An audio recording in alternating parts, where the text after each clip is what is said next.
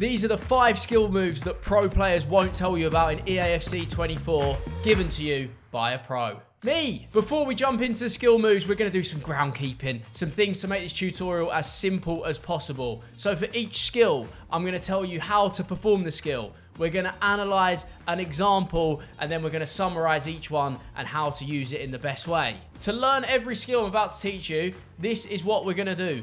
Get in the arena. Make sure your favorite club is set to a team with 5-star skills. So I always use PSG. And for every skill move I teach you, I want you to learn it in the arena first. This is the best way to do it. It means you get infinite practice without having to worry about losing games or getting it wrong. The first skill move is the ball roll drag, and you need a 4-star skiller to perform this move. When I show you how to do this, we're going to be using the clock method, which I've used before on this channel. So the right stick is going to have 12, 3, 6, and 9. I think it's the easy way to remember it. So bear that in mind every time we're learning the skill here. So for the ball roll drag, you hold L1 and then you flick the right stick in 2 directions. So you can either go from 12 to 3, or 3 to 6, or 6 to 9, or 9 to 6, any 2 ways. But the main thing to note here is whatever way you start it is where the skill move is going to start, and then the second flick of the right stick is where you're going to exit. So if you go from 12 to 3,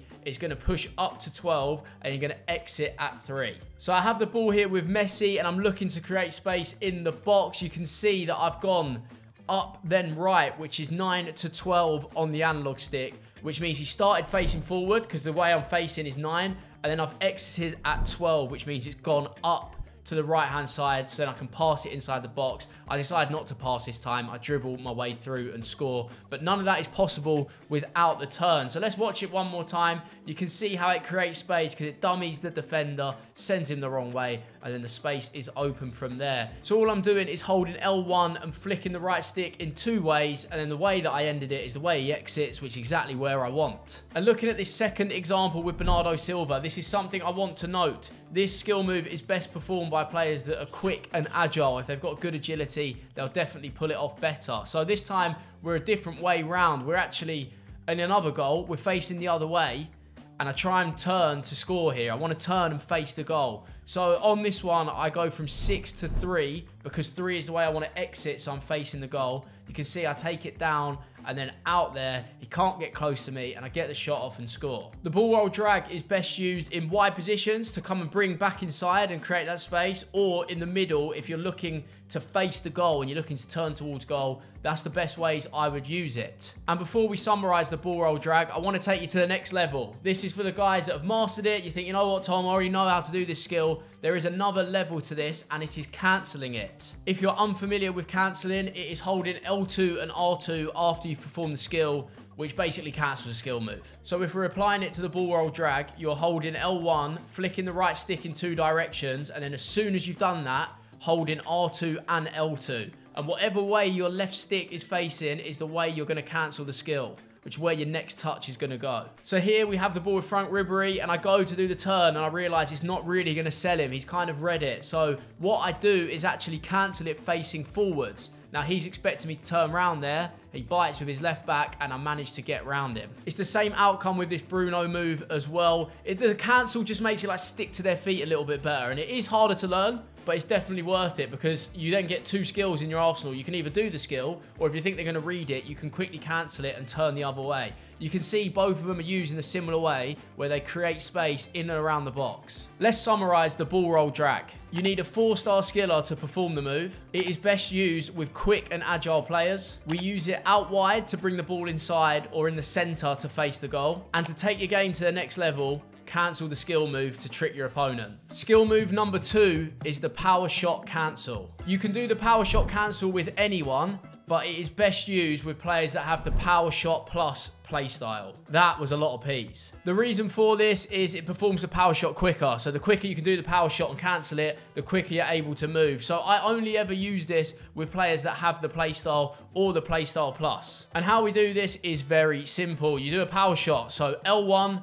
R1, circle. Then you aim your shot like normal, because whenever you do a power shot, you need to aim it manually. And then just before the player is about to make connection with the ball, you let go of everything you've just pressed and ball roll. And to do the ball roll, you either do the right stick to 9 or 3, depending on what way you want to ball roll. So no other controls, just literally the right stick, either push it left or right. Let's take a look at where to use this in-game. It's always best for me on the left or right-hand side of the pitch. You can see here, I'm on the left with Messi, and I've got the ball, and I'm looking to come inside because I want to pass that ball to Kane, but I want to create space. So what I do is pretend to power shot. I power it up, I do what we said, and then just as I'm about to hit it, I ball roll and then pass it into Kane, which creates the space, play the extra pass, and I score. I always recommend doing this from the left or right side of the pitch. I don't know why, but that's where I have the most success with it. This time on the right with Sam Kerr, you can see he defends and overcommits to the power shot because he thinks I'm going to shoot, and he's moved his defender all the way across. A simple ball roll just takes the defender completely out of the equation, and it opens up that pass. I think you can start to understand what I'm trying to achieve here. The power shot makes the defender think you're going to shoot. They try and cover it, and they try and get across to it, and you just ball roll, and then you normally have a pass open, or you can keep dribbling. And the reason this one's so good is because to cancel it, you don't actually have to do all the L2 and R2 stuff. You can just cancel it by doing a ball roll. So it works for everyone. Let's summarize the power shot cancel. Firstly, it's my favorite skill move. You can perform it with anyone, but it's best used with players that have the power shot playstyle or power shot plus. We use it on the right or left side of the box to create space and to trick our opponent into thinking that we're shooting. And in most situations, it'll be best to pass after doing the ball roll because that's where the space will be. Skill move number 3 is the ball roll scoop turn. The ball roll scoop turn can only be performed by 5-star skillers. First thing you do is a ball roll. So you flick your right stick either to the left or right. And then to do a scoop turn, you either do square X or circle X. I think you have to do square X. I think any of you that do it with circle X are absolute madmen. Square X or circle X is basically a fake shot, but as you do it, you're rotating your left stick 180 degrees. So from 12 to 6 or 3 to 9, whatever way you're facing, you're rotating it 180 degrees. So the ball roll is one movement. You do that on its own, and then after that, the left stick and the square X movement is all at the same time. Let's look at how we use this in-game. So I have the ball with Mbappe on the left-hand side, 5-star skiller. I've got Adama Traore trying to catch me up. Now that is concerning. So because the way I'm facing, I ball roll by going 9 to 6 on the right stick, which pushes it away from Adama. And then I perform the scoop turn and rotate my left stick from 6 to 12, which means he scoop turns upwards exactly where I want it to go, and it sold Adama a dummy. And in the next example, we do it twice with Ribery from this corner, just to show you how quick it is from getting away from your opponents. I get the ball from the corner, do one scoop turn. That's not enough. I want to get another ball roll scoop turn in. That one absolutely sends him to the shops. You can see the quick change direction because you ball roll away from where you're going and then you scoop turn back around. It's such a good way of changing direction. And the best bit of advice I can give is ball roll away from where you're then scoop turning. So you ball roll up and then scoop turn back around. You'll see when I do it with Ribery the second time exactly what I mean there. And this will be a difficult skill move to execute, so it might take some time to practice. Let's summarize the ball roll scoop turn. You can only do it with 5-star skiller. Ball roll away from where you're facing and then scoop turn the other direction. To do the scoop turn, make sure you rotate the left stick 180 degrees and use it just outside the box on the left and right side. Skill move number 4 is the half drag pass. Now I know that sounds weird, but stick with me. It is a flare nutmeg, but then you don't do the flare nutmeg, you press pass really quickly, and then it turns into a half drag back pass. So we call it the half drag pass. Now, to do this skill move, you need a 4-star skiller or more. And to actually do the skill move, you hold L1 and R1 at the same time, and you flick the right stick to whatever direction you want to pass. But as soon as you've done that, you need to let go and press X and aim your pass with the left stick. So as soon as you've done the skill move, that is the flare nutmeg you've just done. As soon as you've done that, just press X because then it will cancel the flare nutmeg and it will half drag back and pass it instead. So just one more time to make sure we perfect it. L1, R1, flick, and as soon as you flicked, press X. As quick as that. I would say this skill move is the one that's being used by the pros the most right now. I want to slow this one down in particular and break it down because this is the best use of it that I've seen. So with Kimmich, I have the ball, I'm looking for that space. And what I do is L1, R1, and because of where Mbappe is, I'm flicking the right analog stick to 3. And then as soon as I've done that, I just cancel it by quickly pressing X. And you can see, man, it just cuts open the midfield. There is no passing lane there, and now there is. It breaks straight through that line, and we've scored a goal from it. And when I say creating space out of nowhere, look at this Bernardo Silva pass.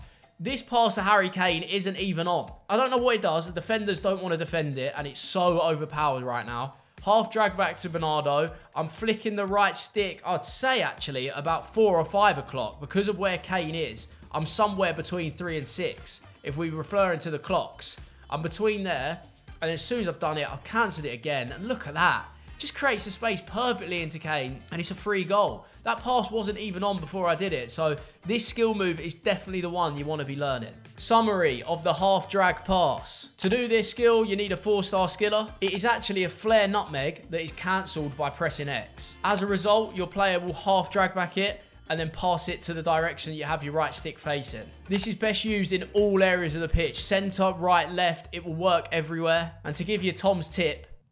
Where's that?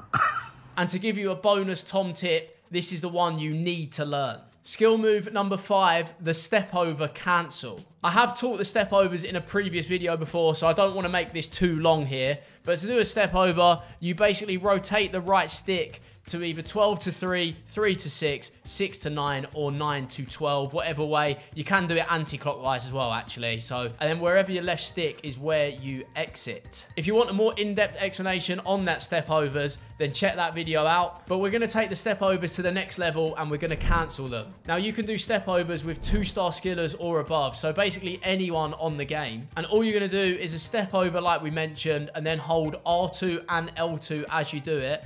And your left stick is where you're going to exit on the cancel. This is definitely the hardest skill move out the 5, so make sure you're watching carefully. First example I'm going to use is from a #house video. So this is me playing weekend league with the boys. You see I've got the ball on the edge of the box with Modric, and he is going to predict that I'm going to go straight line with my step overs. Now watch the way he overcommits with his defender. You see, just there, he's expecting me to go all the way. I've cancelled it and exited using the left stick to push me out the other way, and it's absolutely sold him a dream. He has gone. Oh, the step over cancel. That's going to make him quit. The second example is with Mbappe. We have the ball on the left side, and he's expecting more straight line step overs, but I managed to cancel it. So I've step over straight. I've then held L2 and R2 and moved my left stick to the direction I want to exit in, and you can tell I've just sold him an absolute dream again. They always overcommit thinking that you're going to do a step over, and then if you can cancel out of that, you'll manage to dummy it every time. What I'd advise when doing the step over cancel is to always turn the left stick to either left or the right, and make sure you exit in a different direction, because there's no point cancelling it in a straight line. I think it's best when you can kind of like turn back and move the other way, and a quick turn of direction will change everything. So make sure you're doing that, and make sure you're practicing them, because this one's hard. Let's summarize the step over cancels. You can do this with a 2-star skiller or above. Firstly, make sure you got the step overs locked down and then start cancelling them. You can do the step over cancels anywhere on the pitch, but just like any other skill move, I'd recommend to do it in the attacking third. And to make the cancel as effective as possible, make sure your left stick exits in a different way to what way you're doing the step overs. They are the 5 skill moves that pro players won't tell you about that you now know about. So let me know in the comments if you found them useful, and I'll see you soon.